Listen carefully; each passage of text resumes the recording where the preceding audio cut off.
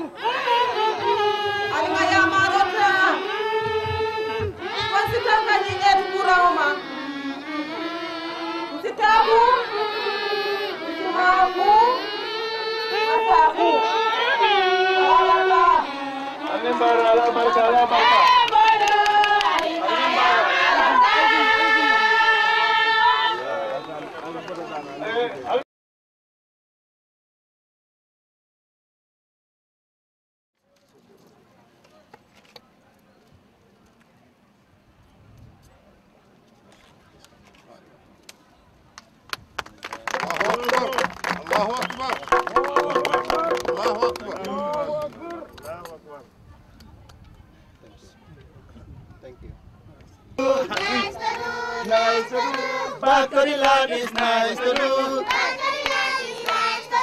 President Gambia says. One in front and one behind. One behind, one behind. One in front and one behind. It's a nice land. Bakariland is nice to do. Nice to do, nice to do, nice to do. Itu musahu. itu ada ah ada ubah ah dia aneh bisa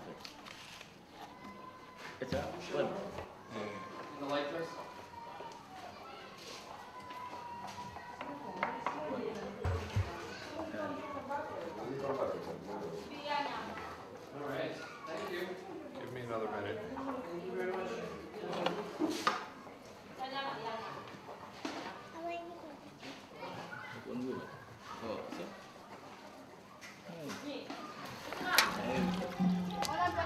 Mangga gue.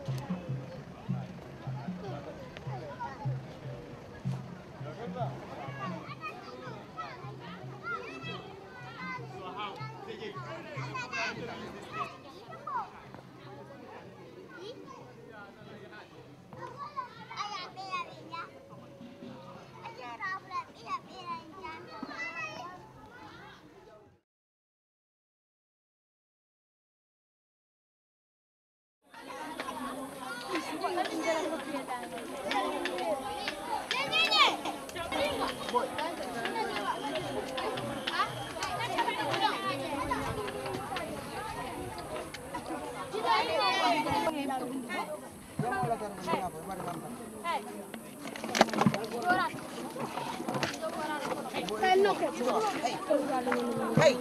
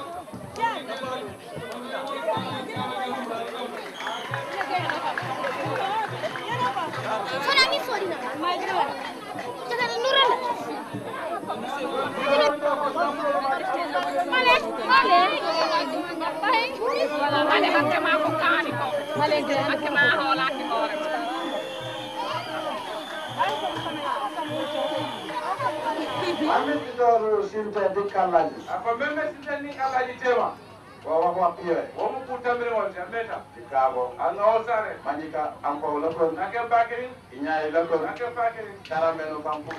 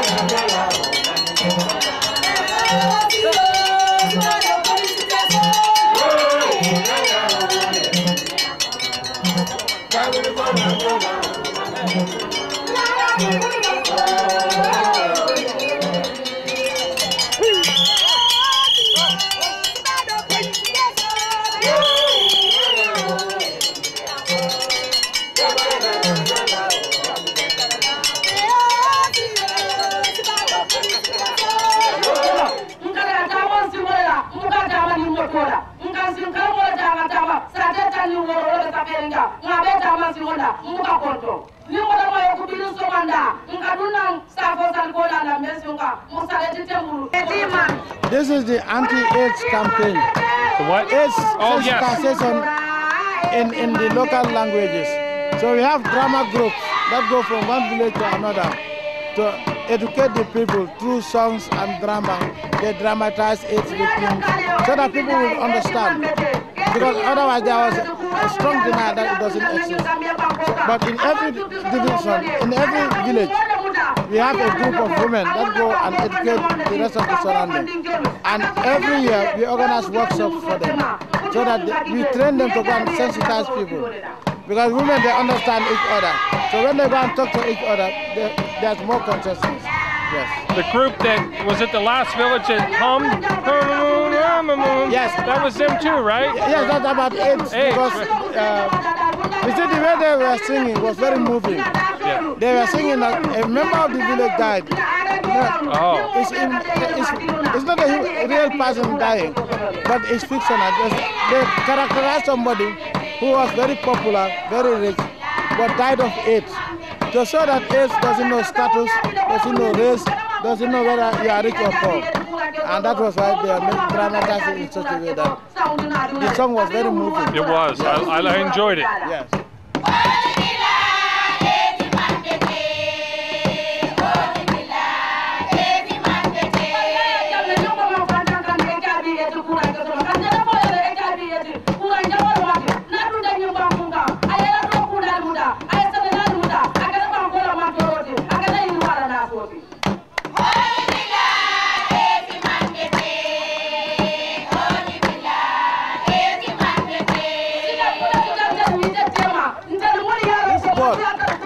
Is the adult literacy program.